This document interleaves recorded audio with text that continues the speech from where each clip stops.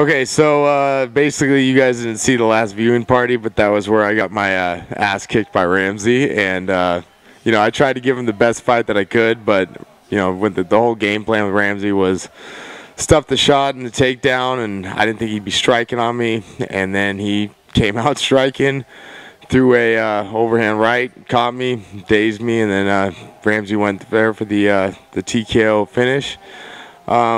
I talked to Marty afterwards. I talked to Eric, and they said, hey, man, you're really close to winning that fight. It was kind of neck and neck, but you just got caught, and then hopefully you can learn from this. So made at least the semifinals, and you know, that was a lot farther than I think a lot of people thought I would make it.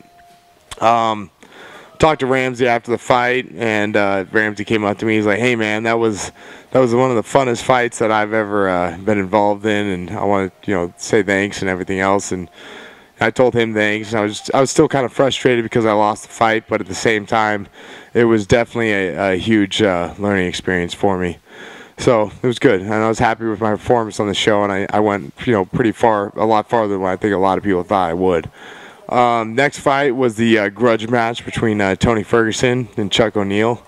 And, you know, Chuck, he fought basically 4 times in about 5 weeks. And that's very hard for somebody to do, having to, you know, cut that weight, make that weight, and to put themselves through that grind. And Tony, if you take a look at all his fights, he got knockout victories, you know, in the first round. And he basically, he took 3 rounds to go through Chuck, you know, and Chuck's a trooper, man. He's a tough ass guy, and he took a lot of shots from Tony, and he kept coming, and then finally, you know, Tony got the best of him, and he went for the TKO finish. I don't know if the fight would have been different if Chuck didn't have to cut weight and fight, you know, 4 times in 4 weeks, but it was definitely a great fight, and that basically puts Tony and Ramsey in the finale. The reason I wasn't at the viewing party for the Ramsey fight was because 2 weeks after I got off the show, Joe Silva, matchmaker for the UFC, called me up. He said, Chris, I've got good news for you. I said, what's that? He's like, you're going to be fighting your buddy, your close friend, Chuck O'Neal. And I said, oh. And you know, I was kind of like, this is kind of hard because I knew I was going to have to fight a friend. And they said, I got even better news for you. It's going to be on... it's going to be live. It's going to be on the main card. It's going to be the first televised fight of the Ultimate Fighter finale.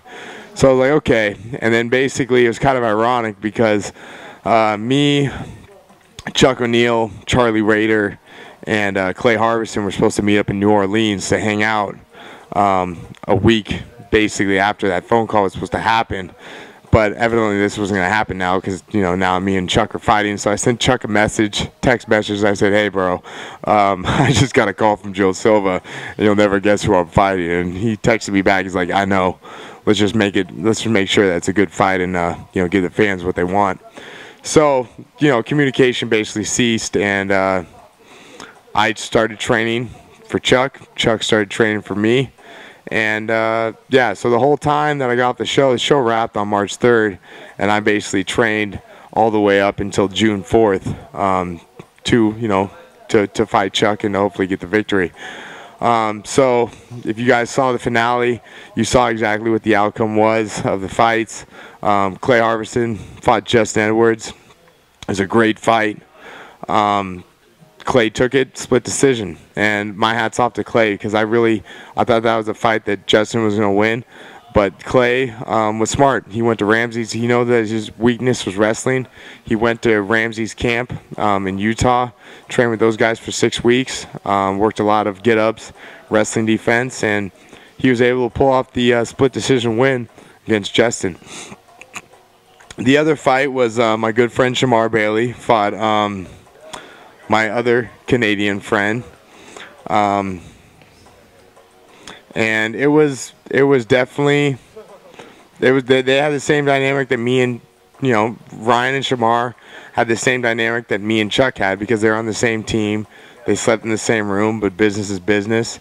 And that fight basically was just Shamar taking Ryan down over and over again, and he grinded out the decision.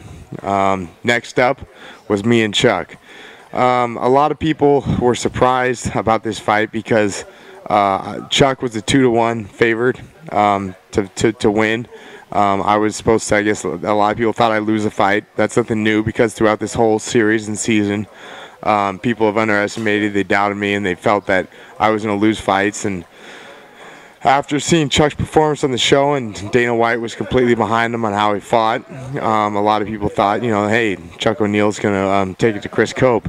But you know what? With the crew that I had, with Jeff Clark, with Pat Spate, my striking coach Charles Martinez, my strength and conditioning coach Tom Hill, various guys throughout San Diego, and then all my training partners and fighters here at the arena, I had a solid camp, maybe one of the best camps I've had.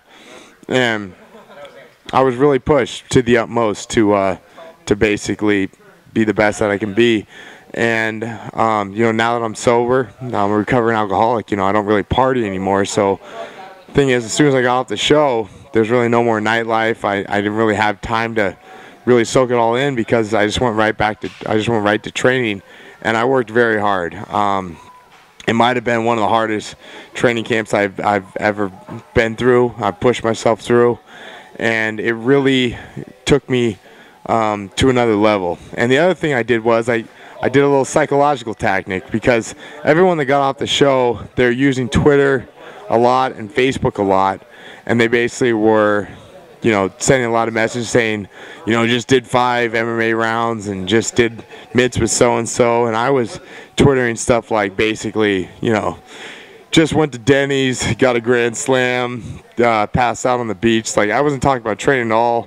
I didn't want anyone to think to know I was training as hard as I was. So I guess you could say I wanted to make it look like I was sandbagging and I wasn't doing anything.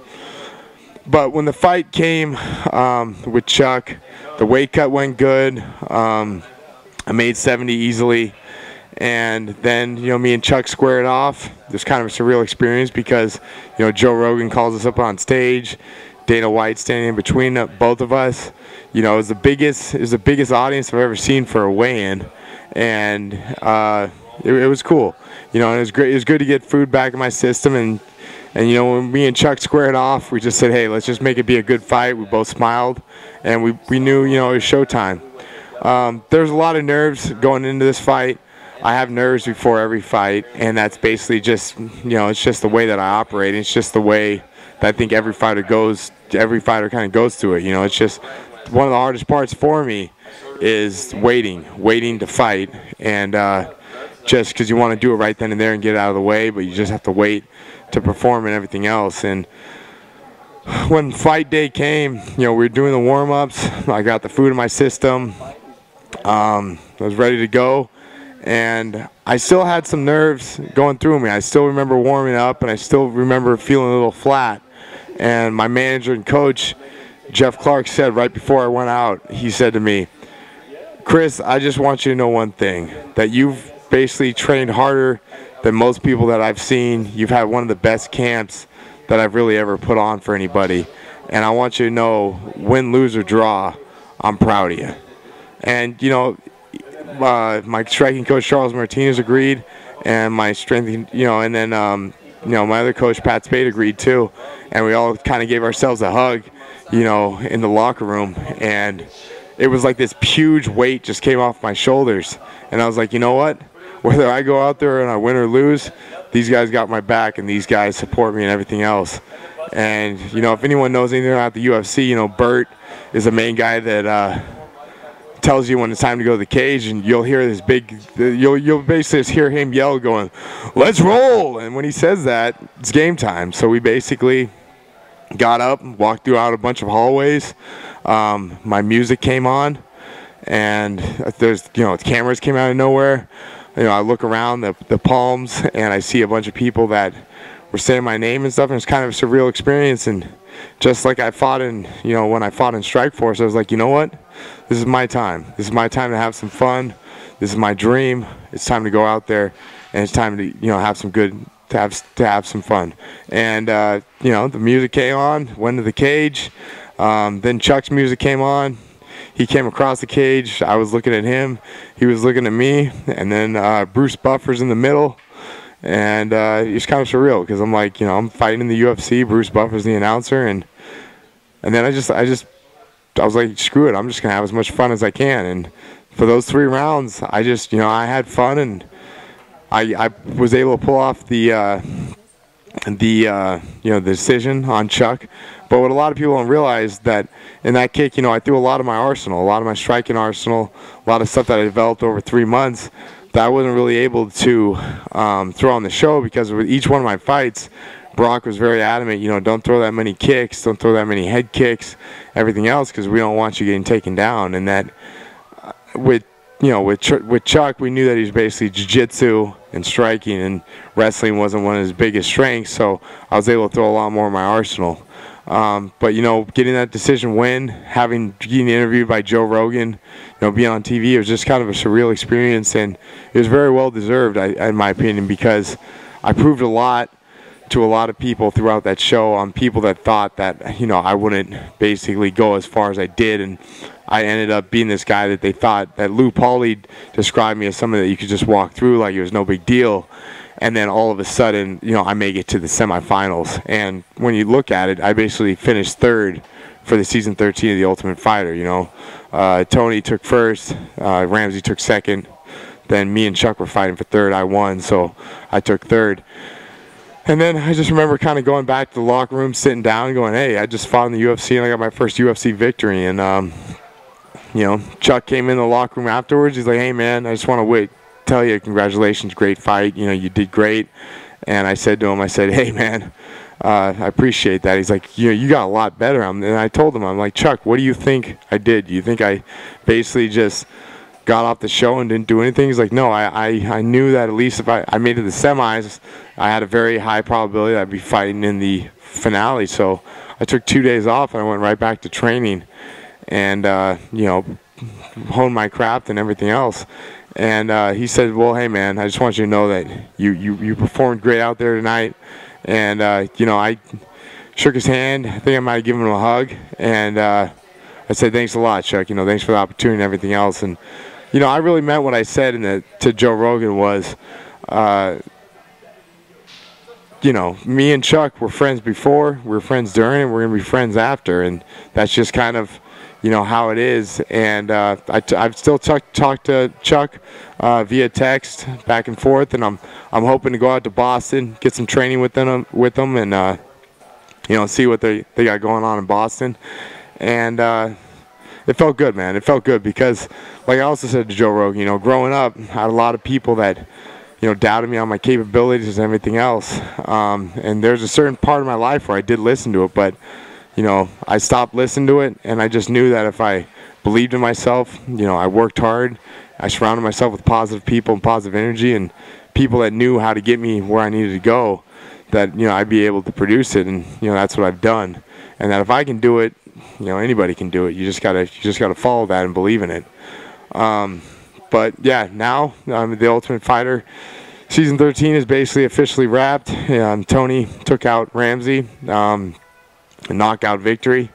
And Tony, I talked to Tony after the fight, and there's that big line with Spider-Man where it's with great power comes great responsibility. And I told Tony that. I said, hey, man, you got a lot of people gonna be looking up to you now. Don't mess this up, and let's make sure that you represent this the most you can.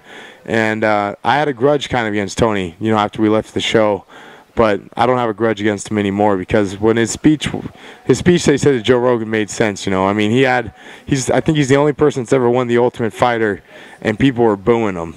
And he told Joe Rogan, he's like, hey, man, I'm gonna be a good role model to these kids. I'm gonna try to represent to the most that I can, and we'll see if Tony does it. But I felt that after talking to him, I felt that he actually wants to make a difference, and that he's gonna try to be the best role model that he can. But time will tell to see if Tony actually does it or not. But Tony, my hat's off to him, man. He had 4 fights for The Ultimate Fighter season 13. They all ended in either TKOs or knockouts, and he won it rightfully. Ramsey, my hat's off to him too, because Ramsey went in there, he fought hard, but he just got caught. Like 3 other people got caught with Tony. That's just how good Tony is. But yeah, so now that it's been wrapped, and people keep congratulating me, and I keep saying, hey, thank you, it's well deserved, and I appreciate it. But you know, I have to realize, you know, I've got a huge target on my back. I've got a name now. You know, I'm in the UFC. I was on the show. So there's definitely guys that are up and coming that they're going to want to fight me. They're going to want to take me out, and I'm going to have to be ready for it. So the training camp that I had for this fight, the next one is going to have to be that much harder, and the one after that's going to be that much harder. I'm just going to have to constantly learn. I'm going to constantly have to work hard, and I'm going to constantly just have to surround myself around positive people and people that can give me that next step that, you know, that can push me. And more than anything, I'm just going to have to keep believing, because it was that belief that I had in myself that allowed me to make it as far as I did on the show. And if I want to make it somewhere in the UFC, if I really want to do something with this, I'm going to have to keep that belief alive. So yeah, hopefully we'll be able to do some more of these video blogs, you know, in the future to come. But I want to thank cast and crew, especially David with TVideoTours, who basically have done all these videos for me, and they've allowed me to really extend out to you guys so you guys can check them out. And I'd like to thank all my training partners, you know, at the arena, and then my coaches. Once again, you know, Pat Spade, Charles Martinez, my striking coach, Tom Hill, strength and conditioning, and you know, I'd also like to thank, you know, my coach and manager, Jeff Clark, who really put on a great camp for me. And these guys really pushed me and got me to the next level to be able to win this fight. And all my training partners throughout San Diego, and especially here at the arena. Without you guys, I wouldn't be able to accomplish, you know, most of the stuff that I've been able to accomplish thus far, and the stuff that hopefully I'll be able to accomplish in the future. All right, I'm out.